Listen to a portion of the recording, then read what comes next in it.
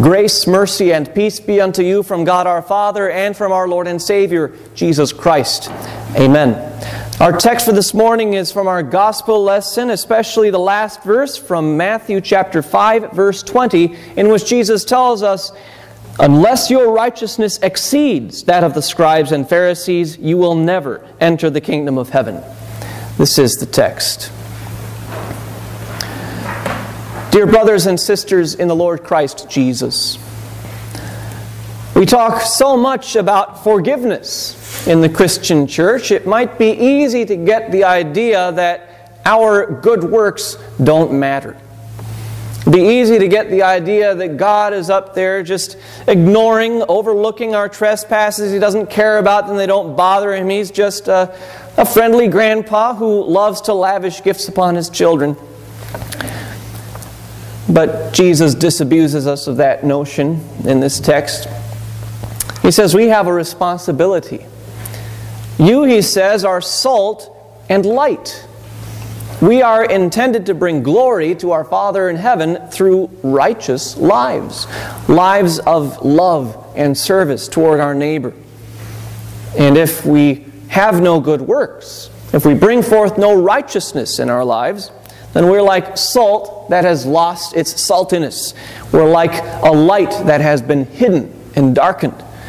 We are not good for anything in the kingdom of heaven, and we are destined to be cast out of it. Now, works are very important for Jesus. They're crucial to the Christian life. But how do we reconcile that with our understanding of the gospel so clearly expressed elsewhere in Holy Scripture? That we don't enter the kingdom of heaven through works done by us in righteousness, but only through faith in Jesus Christ, who lived and died and rose again for us, to win for us the forgiveness of sins. How do we reconcile these two ideas? And what's most terrifying to me is this last portion where Jesus says, I haven't come to abolish the law or the prophets. I've come not to abolish them, but to fulfill them. And He says, not a tiniest, least bit of the law will pass away until all has been fulfilled. The law is to be kept. It's to be lived. And unless we keep that law and live according to it, even better than do the scribes and the Pharisees, then we will not enter the kingdom of heaven. Now that's especially frightening because the scribes and the Pharisees were professional law keepers. They were the experts. They were the righteous of the righteous. And Jesus says to us that if we want to enter the kingdom of heaven, our righteousness has to exceed that of the scribes and Pharisees. This may seem hopeless, and if left to ourselves, it is hopeless. But Jesus comes through. And there are actually three ways in which, as it turns out, our righteousness can and does exceed that of the scribes and Pharisees. For one thing, the scribes and Pharisees did not acknowledge their sinfulness. But we have been brought to repentance by Jesus Christ, and we acknowledge that we deserve wrath and condemnation. That in itself is already exceeding the righteousness of the scribes and Pharisees. But then we have a righteousness that comes from above. We have the righteousness of Jesus Christ that is ours by faith. And that is something that the scribes and the Pharisees lack because they do not have faith. And so there too, our righteousness can and does exceed the righteousness of the Pharisees.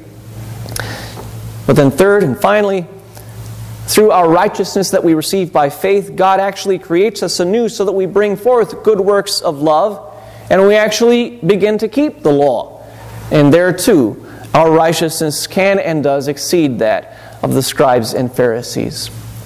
So I'd like to take those one at a time, starting with repentance.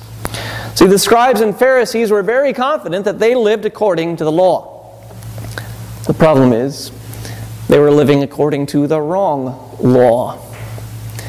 They were living according to a man-made law, traditions inherited from their fathers.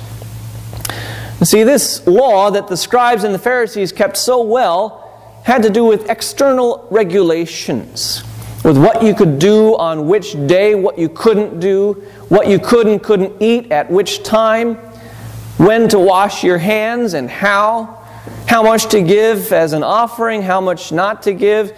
All these external laws that decreed what we can and can't do with our hands, they're burdensome to be sure, but they are possible. And the scribes and the Pharisees did keep these laws. If we still had these laws today, I dare say that we'd be able to keep them. They'd be burdensome, they'd be difficult, but they would be possible. And we could certainly keep all of these external laws if we wanted to. But those aren't the laws that God is interested in. In our Old Testament lesson, we get a great example of that. The counterparts to the scribes and Pharisees, the Jews of Isaiah's day, had decreed fasts. They were trying to propitiate God, to reconcile Him by denying themselves certain fleshly pleasures. They were abstaining from food for a time. They were, as they would see it, repenting in sackcloth and ashes. But God says He's not interested in that kind of service. He never told them to do that. What God wants is a different kind of law. Not our self-chosen works, the things that we come up with for ourselves, but works that are actually done out of love for our neighbors. Bringing the homeless into our homes, giving food to the hungry, freeing the captives, doing good to those in need. That is the law of God. The law of love for God above all things and the love of our neighbors as ourselves. And that law, the scribes and Pharisees are not keeping. And that law brings us in terror to our knees as we realize that we cannot keep it, that we have not kept it, that our hearts are full of sinful thoughts and desires, things that run contrary to love for God and love for our neighbors. But just realizing that is the first step to becoming more righteous than the scribes and Pharisees. Repentance, recognizing our own sinfulness, our own failure to keep God's law. You see, they're lost in the idea that they are living according to God's law. But Jesus first has to disabuse us of that notion, reveal to us that we stand as sinners, condemned before God. But we don't stop there. That's not what God ultimately has in store for us, to be cowering in terror before Him and before the power of His law. No, God wants to raise us up again. And so God has promised to us that if we are contrite for our sins, if we turn away from them, if we recognize our sinfulness, well, now He comes to us with a promise of forgiveness and righteousness for Jesus' sake. And there too, our righteousness exceeds that of the scribes and Pharisees. We have this righteousness by believing in Jesus Christ, who was raised from the dead for us. But the scribes and the Pharisees do not believe that. They don't believe that Jesus is their Savior. And why should they? They believe they're keeping the law perfectly. So what need do they have of a Savior? But we who have repented recognize that we need a Savior from sin and death. And Jesus is that Savior. And how does He save us from sin and death? Well, by fulfilling the law. As we sang in our hymn, as the law must be fulfilled, or we must die despairing, Christ came, and hath God's anger stilled, our human nature sharing. He has for us the law obeyed, and thus the Father's vengeance stayed, which over us impended. Yes, the law has to be fulfilled. Not one iota, not one dot will pass away until all has been fulfilled, and all has been fulfilled in Jesus Christ. Jesus kept the law for us. Jesus perfectly loved God above all things and loved His neighbor as Himself. Indeed, more than Himself. Loved His neighbors, the entire world, so much that He would go to the cross and sacrifice His life for the sake of His neighbors, the world. And so Jesus, having fulfilled the law for us and suffered the death that we deserved, has given us His righteousness. He has given us not a human righteousness, but God's divine righteousness. And that righteousness comes to us by faith. So how righteous are you? You are as righteous as God Himself, because God Himself has applied to you His righteousness. In God's sight, you are as righteous as His Son. And so our righteousness exceeds that of the scribes and Pharisees as far as heaven exceeds earth, as far as divine righteousness exceeds human righteousness. for we have the righteousness of God himself. But then we still have this troublesome bit about being salt and light. Yes, we are forgiven our sins. We do receive the righteousness of God through faith in Jesus Christ, but we're still expected to bring forth good works. And how does that fit in all of this? Well, here too, our righteousness exceeds that of the scribes and Pharisees, because God has wrought in our hearts a true love for Him and for our neighbors that mirrors that of Jesus Himself.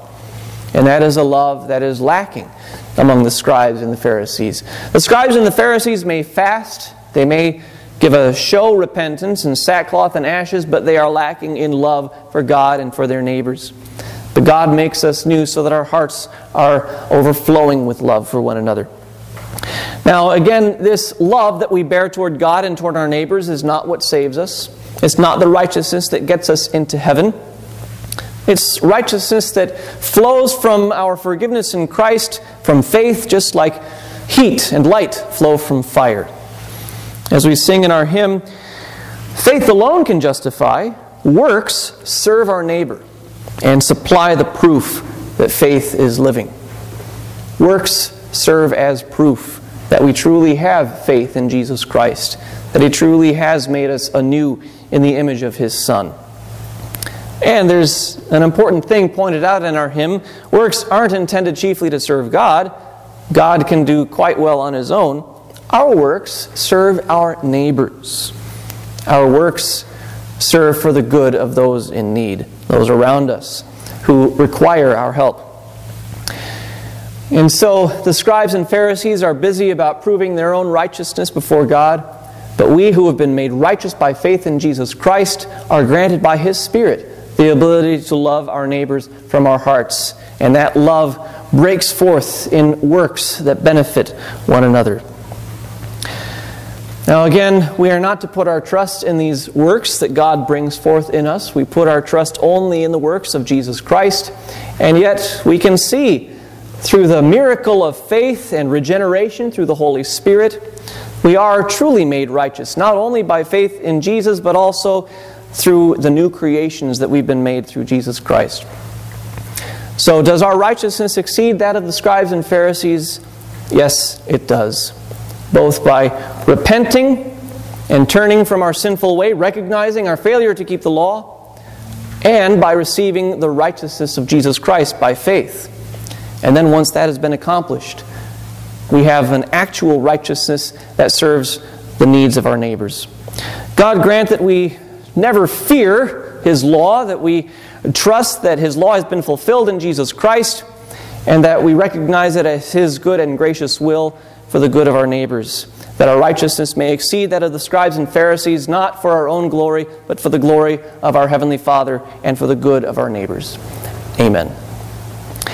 And now may the peace of God, which surpasses all understanding, keep your hearts and minds in Christ Jesus our Lord.